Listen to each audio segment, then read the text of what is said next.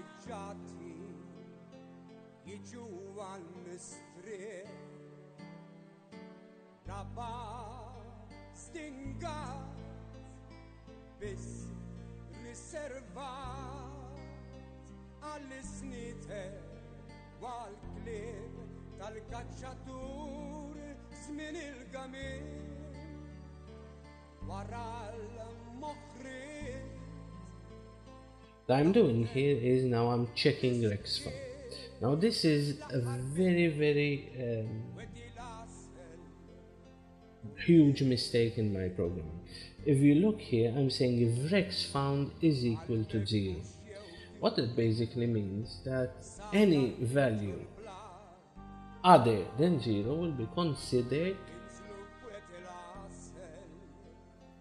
as valid.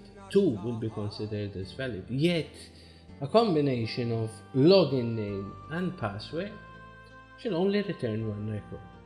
I like to call this assertive programming, meaning that it would have been far better code had that if statement been if Rex found is not equal to 1, then it is invalid. Only 1 would be invalid. I need to point out that having said this does not imply that that code using an unescaped string to the database is a good approach. There are still many ways in which a hacker can SQL inject even this type of logic. But each step, some of the examples I used, would have been catered for had that line been changed.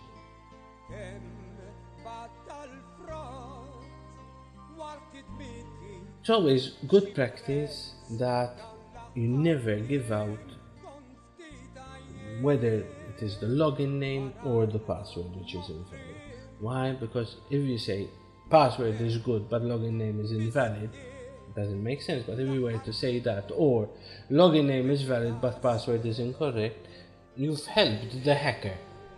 The hacker would then decide to keep the login name constant and start simply changing the passwords.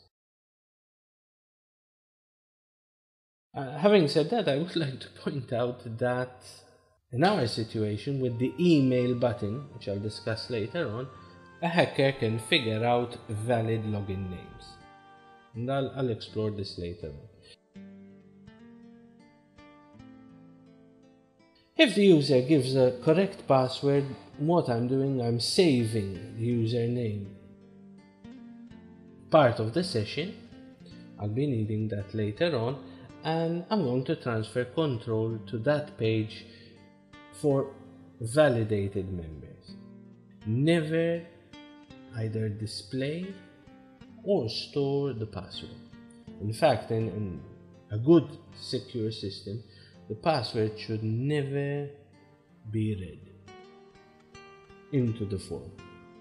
Ideally, you should have a system in which you have a procedure in the server end to which you supply a username and password, and this procedure returns back whether that combination is a valid user or not. I mentioned as well that the password and other sensitive information should be held on the database in encrypted format. If something is stored in a form, a hacker will probably read it. The last button I have here is the button which emails the password. Now, as you will see in this case, I'm going to say invalid username. If the username is valid, I'm going to say email has been sent. So this, in a sense, is another shortcoming of the form. It contradicts what I've just said earlier on.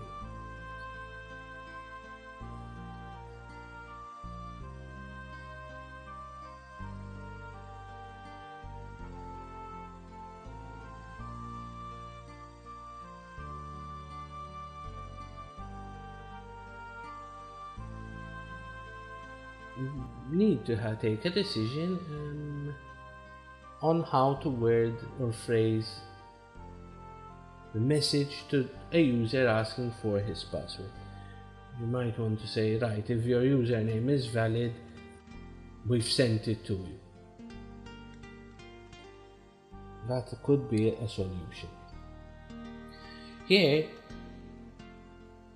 in this form, I have very similar code to the one I had before. It's an SQL statement, but this time I said, get me the password and the email for the person whose username is the one specified in the text box.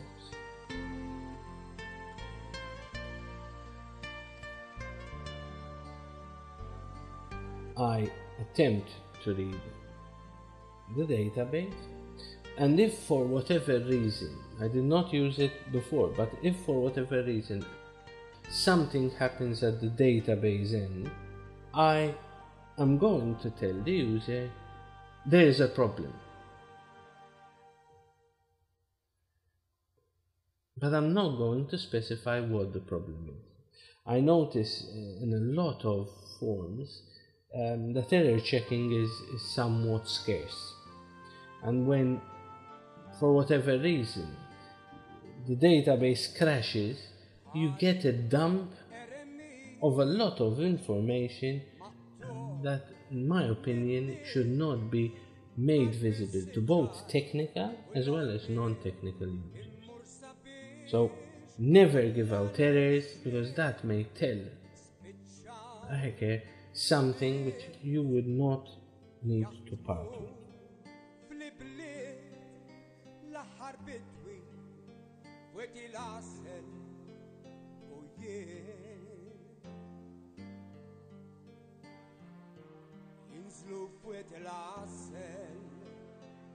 Now, another shortcoming in this code is that using email, the password is sent to the user requesting it.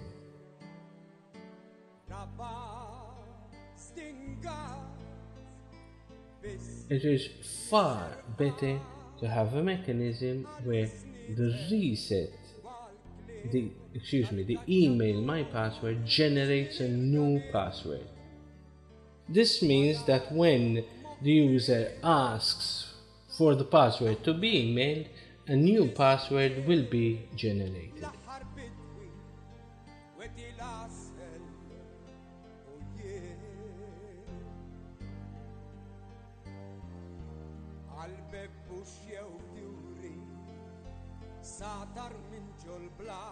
In this case, I'm closing all the connections, both the database and the data reader,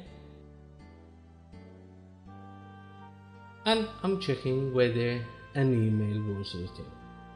If the username exists on the database, the email should not be blank, because one of the conditions of the database is that